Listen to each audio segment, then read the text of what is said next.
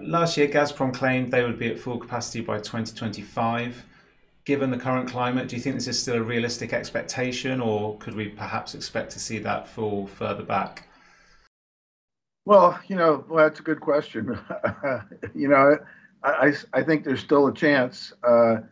Certainly they should have the two trains running by then, but I think a lot depends on whether the contracts that they've signed to sell their helium, whether those are disrupted in some way by the current politics. And I guess if I think that in the long run, Amur will probably still be what it was expected to be, which is three trains producing, 2 BCF of helium or thereabouts.